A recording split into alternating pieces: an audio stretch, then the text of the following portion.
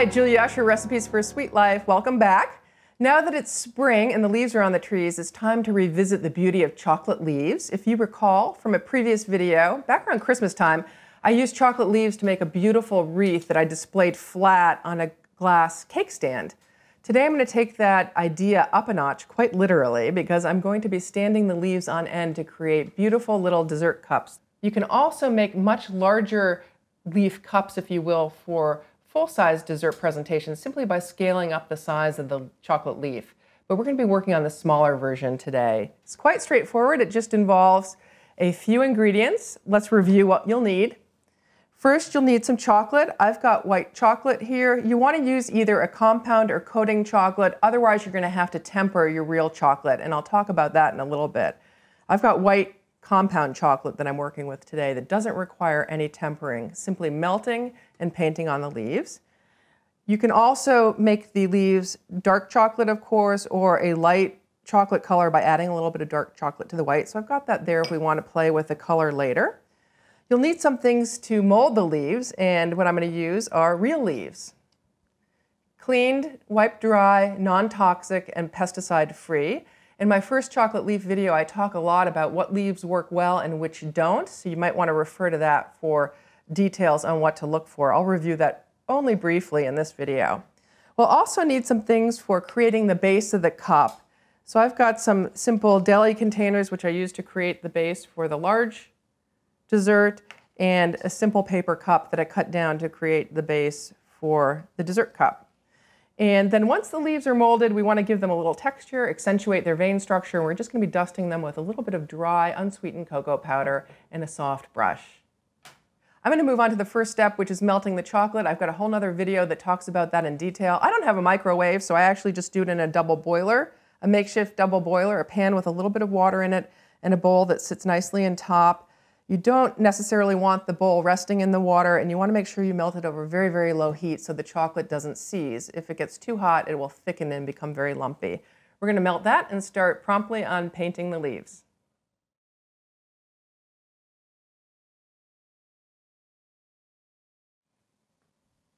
Okay, I've got my chocolate nicely melted. You'll see I didn't overheat it, and you can tell because it's flowing relatively quickly off the spoon. If it gets too hot, it'll be very lumpy and hard to spread. Okay, so let's start first with making the leaves. I think I need about 15 to go around this 2.5-inch diameter cup, but of course that's going to depend on the size of your leaf. I've got these very narrow ones. And just briefly, the leaves that tend to work best for chocolate molding, of course, are non-toxic, clean, and dry. If there's any moisture on it, it'll leave a spot on the chocolate. You also want to choose a leaf that's relatively shiny and has nice vein structure because we're trying to pick up the vein. So this is a very nice central vein, which is going to be highlighted really nicely when we dust it with cocoa. And it's somewhat shiny on the back side. If it's a fuzzy leaf, the chocolate will tend to stick to it more. One more thing about the leaves, actually, you want to avoid any leaves with holes or tears because that will be a place where the chocolate will flow through onto the back of the leaf and it'll be harder to get the leaf off. So we're not going to work with those two. So as far as painting on the leaves, some people will use a brush to paint on leaves or in other molds, but I don't like to use something with bristles because sometimes the bristles fall off and then the brush is completely difficult to clean once the chocolate sets up in it. It's very hard to clean. So I prefer to work with something smooth and straight edged. This is just the handle of a craft paintbrush. The bristles fell off and I'm going to just dab the chocolate on with that. It's an easy to clean tool and it gets the chocolate exactly where it needs to go. So I'm just taking a little bit on the end of my craft paintbrush and painting it on the vein side of the leaf because you want to pick up the vein structure, of course. You wouldn't want to do it on the other side of the leaf. And do your best to keep chocolate from getting on the back because, as I mentioned before, if it gets on the back, it's harder to remove the leaf later once the chocolate sets up. And it's okay if it's a little bit messy at the end. But I am going to put it down on a clean area on a silicone mat to set up, so that if there is any on the back and it sticks, it'll easily pop up off the silicone mat. Let me just do a couple more, and we'll set those in the fridge or freezer to set up. This is a compound chocolate. As I said, it doesn't require tempering. It just requires melting. And this would actually set up at room temperature, at a cool room temperature. It would set up quite quickly, but I'm going to accelerate the process in the fridge. When I do that, I only like to leave it in the fridge for a couple of minutes because if you leave it in too long, longer than it takes to set up, moisture can accumulate on the chocolate, and you don't want that either. Just a word on coating or compound chocolates versus tempering chocolate. I tend to prefer to work with real chocolate when I can because I prefer the flavor. Real chocolate has cocoa butter in it. A compound chocolate has the cocoa butter the cocoa butter in it has been substituted with palm oil. So it sets up firmly at room temperature and firm and crisp and shiny. Real chocolate won't do that unless you take it through a process called tempering, which is a very specific process of working it and bringing it up and down through different temperatures so it sets crisply. It's important for this project for the chocolate to set firm and crisp because it's going to be standing upright. And you don't want it to melt. If you're going to have this on display for any period of time, you don't want it to wilt. So for this project, either use tempered real chocolate or a compound, also known as a coating or a summer chocolate sometimes, and you'll have the best results. Before I set these in the fridge to chill, I'm just going to set them aside and we're going to prepare the base for the cup. We need something to attach the leaves to. And to do that, I'm creating a mold out of something that I found at the grocery store. So get creative. You don't have to get fancy special molds to mold chocolate. You can often use things that you can find around the house. So I just took a simple paper cup and cut it down so I could more easily get the chocolate in because I'm going to be piping it into the base of this. It doesn't, again, need to be perfect, but I do want enough height that I have that when I mold it, I create a piece that's tall enough that I can actually attach the leaves to it. So I'm cutting it about 1/4 inch tall, and we'll probably fill it about 1/8 of an inch full to 1/4 of an inch, just again to make sure that I have enough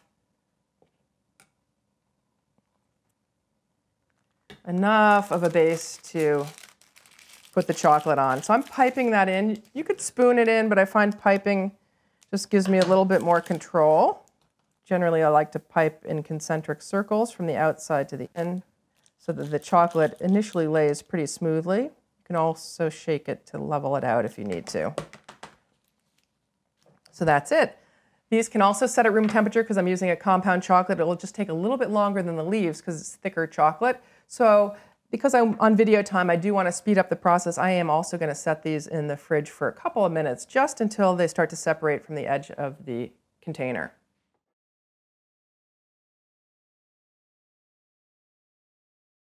Okay, while that chocolate is setting in the fridge for a few minutes, I just wanted to talk a little bit about tinting chocolate. You could make these in different colors. If you wanted to tint it green, you could. But you want to make sure you use an oil-based coloring or a candy coloring, not a water-based coloring, because any small amount of water will cause the chocolate to thicken or seize. The other way you can add nice natural colors is simply to add other chocolate to it. So I'm just going to drop a few pastilles or pellets of dark chocolate in here. We'll sit it back over on the stove over some heat, and I'll show you what a nice, you'll see it's beginning to start to melt with just the heat of the water underneath it. And this can create a really nice soft chocolate tone too. So you can get varying shades of brown, which is really beautiful on this dessert as well.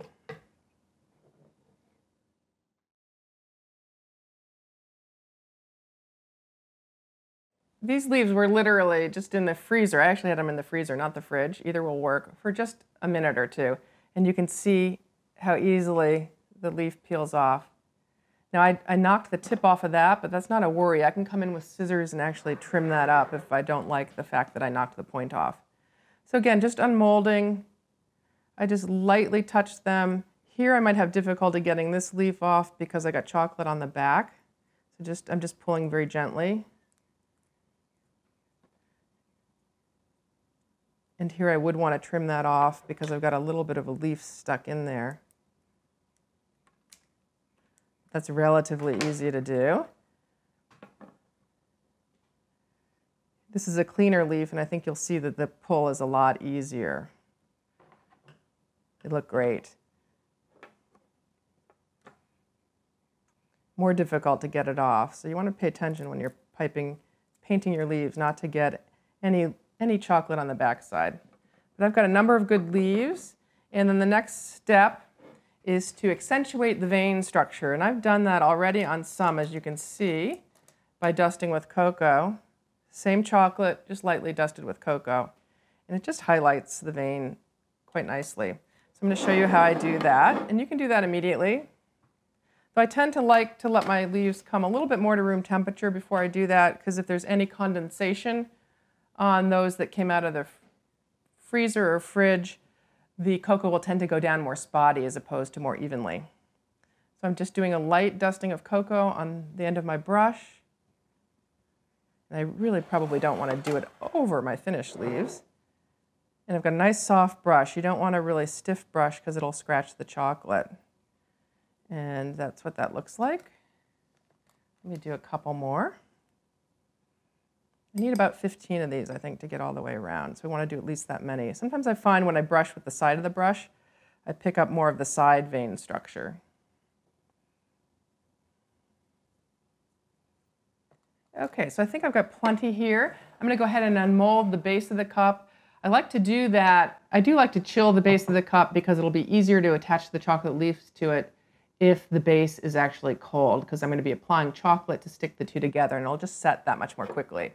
So I'm going to pull that actually out of the freezer, and we'll get to putting it together.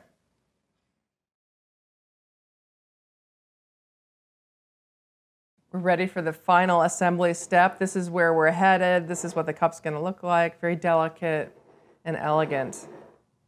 But first things first, we need to unmold the base. This has been setting just for a few minutes, a little bit longer than the leaves. You'll see it nicely pops out. I've got a nice enough rim, enough of a rim that I can attach the leaves pretty firmly to that. And to do that, I'm going to be working with melted chocolate. That's what I've got in my parchment cone. And because this is cold, hopefully it will set relatively quickly, so I won't have to spend a lot of time holding my leaves in place before they stand on their own. We'll see how long it takes. I'm just going to simply glue them all the way around like so, attaching them with chocolate. You can either choose all the same height leaf or try to get it close to the same height so you have a really uniform cup, or you can vary the heights and shapes of the leaves too, for that matter, just to create more interest. It's really up to you. Sometimes some leaves, because of their shape, will just fit more nicely together, leaving less of an opening at the bottom. I'm trying to minimize these openings around the bottom because we are going to fill it later.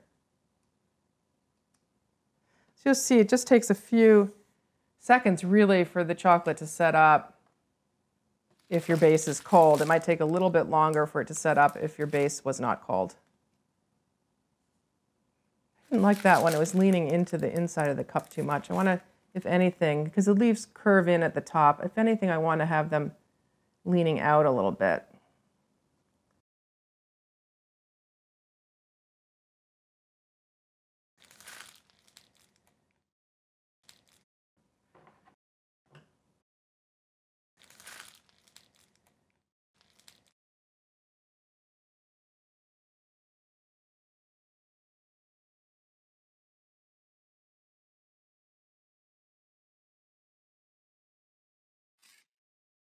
Okay, so I've just about got the last leaf on. If you want, you can always reinforce with a little more chocolate from the inside, as I'm doing here, just to give it a little bit more stability, because of course that blob of chocolate on the inside won't be seen. We're going to be filling this with a lovely cocoa whipped cream and some fresh berries. If you're going to be storing these, because I've used a compound chocolate that is solid at room temperature, I can just put them in airtight containers and store them in a cool room, sealed. If you were using a tempered chocolate, the same thing would be the case. If you hadn't tempered this chocolate, then you would probably want to store them in the fridge just for longevity. But again, I would have them also in a container, sealed, because any kind of moisture from the fridge will be attracted to the chocolate, and you'll end up with some moisture on the chocolate if you don't cover it. But I'm going to go ahead and present these immediately. Just simply move this over carefully onto a little presentation plate. And then I'm going to fill it. It's always easier to move it onto the final plate, then fill it, and then move it filled with the plate, because these are delicate cups.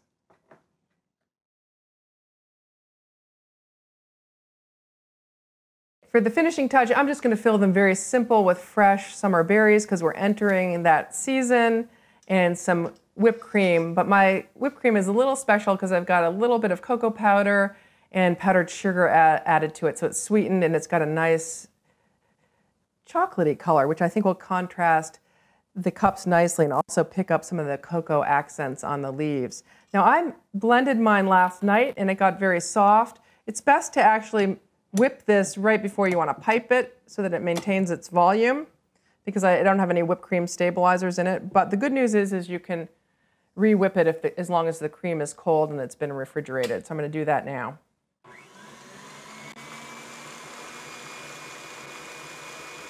So you don't want to whip it too much that it turns to butter, but I want it to have nice soft peaks that look graceful because I'm going to pipe it through a pastry bag here in a bit.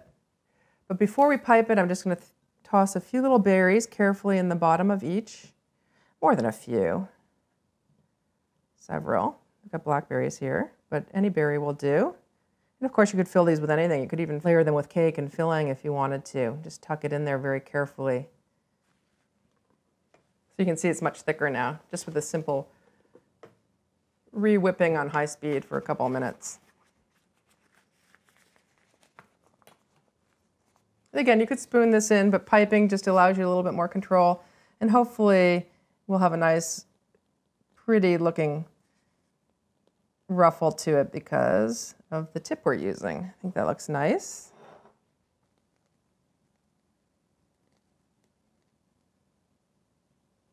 Beautiful. Now you could top with a berry or a piece of mint, but I just love this tone-on-tone effect. I think it's really, really quite elegant. So simple chocolate dessert cups. Again, you can do them in small size or scale them up to create a full-size presentation. That one in front of you has actually got layers of cake and filling on the inside. And if you want to lay them flat into little liners for dessert plates, I've got a whole nother video that talks about that. If you go back to my chocolate wreath video, you'll learn about how to make those underliners, also the wreath, and more do's and don'ts about which leaves to choose and which ones not to choose for the project. Till next video, live sweetly.